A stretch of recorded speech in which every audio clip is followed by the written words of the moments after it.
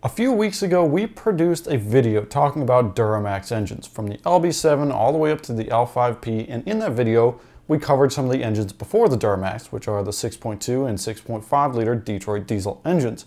And that got me thinking, how far back does Detroit diesel go? Where did they come from? Where did they go? What did they do in between? And what are they doing now? Well, the storyline of the diesel engine itself starts in Europe in the 1800s, thanks to a man named Rudolf Diesel. Detroit diesel didn't start until about 1930s here in the US. So sit back, get comfy, get your popcorn, because today I'm going to tell you everything you need to know about Detroit diesel and their full history. To understand where Detroit diesel came from, we need to rewind the clock a little bit to 1929, before the company was ever formed. Right at this time, the US was recovering from the stock market crash of 1929, and General Motors was focused on acquisitions, since companies are cheaper to purchase after an economic crash. Luckily for GM, they were in a good financial position to scoop up companies for pennies on the dollar, and that's exactly what they did. General Motors was really looking to buy a diesel engine manufacturer, and they were heavily interested in a handful of companies, including Cummins, but ultimately settled on purchasing Winton. At that time, Winton was well known as the premier builder for diesel engines in workboats and yachts. But before that acquisition happened, Charles Kettering, one of the smart inventors of the automobile industry, was approached by Alfred Sloan, who at the time was the president of General Motors. Alfred wanted to build diesel engines and figured Charles Kettering was the right guy for the job. Long story short, Charles Kettering, like many automotive executives, had a yacht, and his yacht had a Cooper Bessemer 4-stroke engine. He did not like the performance of the engine, and after trying to rebuild it and improve upon the injection system, he gave up and decided to motor swap his yacht to a Winton engine.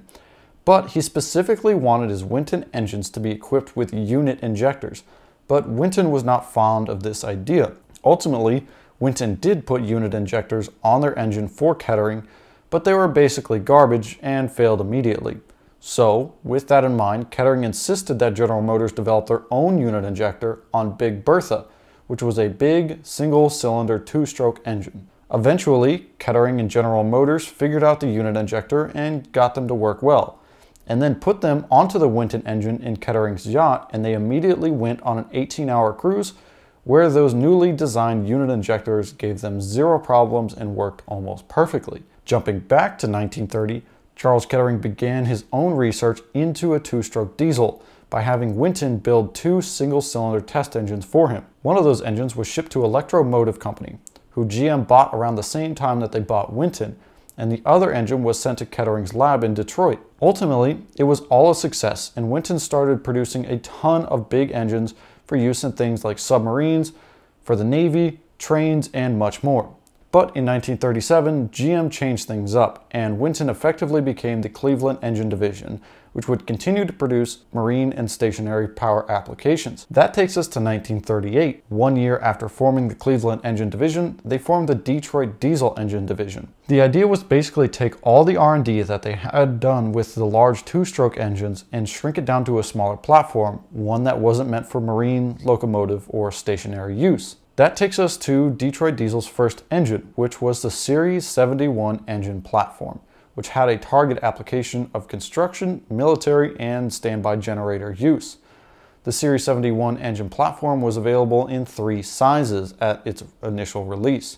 You could either get a 3-cylinder, a 4-cylinder, or a 6-cylinder engine. It's also worth noting that the Series 71 wasn't just a shrunken down version of the 2-stroke engine from the Cleveland Engine Division, because shrinking down a massive engine down to something much smaller creates a ton of issues, especially with lubrication. Luckily, Charles Kettering is very persistent, and he was able to figure out these issues, and the first Series 71 engine was produced in 1937. Moving back up to 1938, Detroit Diesel ramped up production, and around 700 engines were sent to GM's truck and coach division. Then in 1939, the engine was sent to various suppliers for use in their applications, one of which was the Alice Chambers tractor. Fast forwarding a little bit, the Series 71 was used all across World War II, and by 1944, around 62,000 of these engines were produced. As you can imagine, producing that many engines in such a short amount of time isn't particularly easy.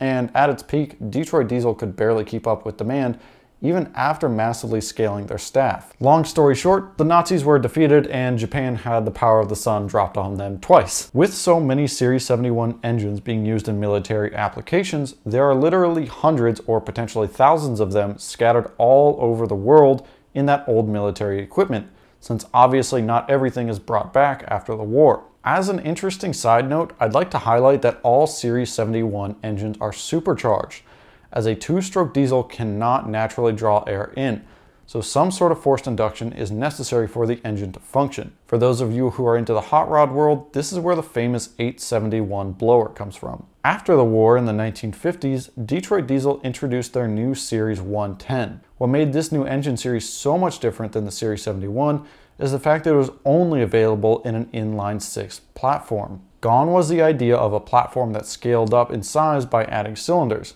At nearly the same time, they also introduced the Series 53 engine. The 110 was marketed as a more powerful alternative to the 71, and it was used in construction equipment, rail cars, and more. After the war, railways really started to fall off in popularity and importance, as on-road trucks began to boom in popularity as the superior solution for transporting large amounts of goods. This coincides with the Federal Aid Highway Act of 1956, which had a huge impact on in-city travel as well as interstate travel. As such, transporting goods on the road became much easier, and that's what partially created that big boom of heavy-duty trucks. Unfortunately, Detroit Diesel was a little late to the party.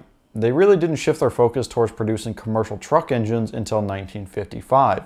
And by that point, Cummins had a massive lead on them, with the majority of commercial trucks using Cummins engines. Funny to think that GM had the opportunity to buy Cummins back in the 1930s, but ended up passing up on them. Still though, Detroit Diesel got to work offering their engines to heavy-duty manufacturers, and they were very quickly adopted. Even with the new Series 53, Detroit Diesel needed something more powerful to keep up with the Cummins engines. So in 1957, they introduced a new variant of the Series 71, but this time it featured a V configuration. It was originally launched as the 6V71, which was a V6, but that was quickly followed up with the 8V71, 12V71, 16V71, and much later the 24V71. As compared to the original 71 series, the V configuration engines offered quite a bit more power, since displacement was massively increased with all the additional cylinders. You have to remember that all 71 series engines have the same amount of displacement per cylinder,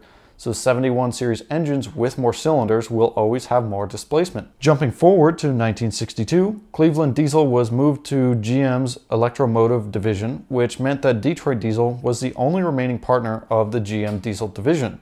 But in 1965, GM Diesel Division was reorganized into the Detroit Diesel Engine Division, and by 1967, they were able to celebrate building their 1 millionth engine. From there, they merged with another division under GM, but this time it was the Allison Division, and that division was responsible for producing transmissions and gas turbines. They merged together and created the Detroit Allison Division in 1970. And between 1970 and 1980, Detroit Allison grew quite a bit, and it started to take away some of the market share from Cummins. And they grew even more once they dropped their Series 60 line of engines. And in no time at all, the Series 60 became the best-selling diesel engine for Class 8 trucks in North America. Fast forward to 1988, shortly after the introduction of the Series 60, and Penske and GM began working together, and ultimately created a new organization known as the Detroit Diesel Corporation, with Roger Penske holding a majority ownership stake in it. And under his command, they grew at an even faster rate. In 1993, they produced a whopping $20 million net income, and in the same year, they were listed on the New York Stock Exchange as the DDC. It was at this point that they controlled about 33% of the on-highway truck engine market, with the majority of it still being held by Cummins. It might not seem like it, but considering their on-highway market share was once 3%, growing to 33% is pretty insane. Through the 1990s, Detroit Diesel Company continued to grow, now as a public company, and it wasn't until 2000 that there was really any change, which is when Daimler Chrysler acquired Detroit Diesel Company and placed it under their Daimler Truck of North America umbrella. Now, depending how strongly you feel about a parent company's nationality, this move would have either made you really mad or you would have been totally fine with it, because Detroit Diesel, the company that had massively helped in World War II, the company that helped with the explosion of the commercial truck market, the company that employed tens of thousands of US employees and was partially responsible for America becoming such a superpower, was now owned by a German automaker. It's almost like a slap in the face to those who believe in US made products, but at the end of the day, at the time, Detroit Diesel had outgrown their small roots. When 2005 rolled around, the Detroit Diesel Corporation made a big investment in their own company, spending over $300 million to refurbish their production plant and tooling. With the refurbishment, crazy growth, and insane progress happening all at one time, they also released an entirely new engine line, which was the DD engine. This includes engines like the DD13, DD15, DD15TC, and DD16, which are all still being produced today and used on commercial trucks all over the world. Moving up to the current day, Detroit Diesel Corporation has continued to grow and develop, launching several new concepts along the way to help with emissions compliance and ease of maintenance. Arguably their biggest development has been their blue tech emission systems. They've also expanded their ideas past just commercial engines, and as such, renamed the company to Detroit, to show that they're more than just a diesel engine company. And as no surprise, they're pushing to get into the electric commercial truck market. Whether or not you believe electric is the future is a topic for a different time. It's pretty crazy to think that a small company from the 1930s that blew up in the commercial truck market with their two-stroke diesel engines is now moving towards diversification and electrification. Today, they're offering parts, a full lineup of engines for commercial applications, and they're also producing transmissions, safety systems, and much more. If you guys enjoyed this video, be sure to please give it a big thumbs up. If you think there's anything I forgot to add, anything you'd like to add, or anything I said wrong, please let me know down in the comments below. While you're down there, get subscribed so you don't miss out on future videos. Check out some of the other stuff on the channel, and I'll see you guys in the next one.